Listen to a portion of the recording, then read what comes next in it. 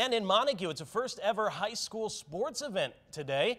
It was the inaugural Lady Mat Cat Wrestling Invitational, an all-girls wrestling event with wrestlers from dozens of schools around the state. Montague High School hosted the event, which included last year's state champs Clinton.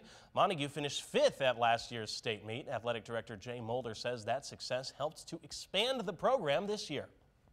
We sent those 5 girls to the state meet, and 4 of the 5 placed at the state meet, so that sort of gained some traction for us. As a result, now we have 8 girls on our team this year, and we're starting to fill more dates for women's wrestling. Well, this year will mark the first year ever that the girls wrestling will have a sponsored state championship by the MHSAA. It'll take place at the same time as the boys state championship at Ford Field in Detroit.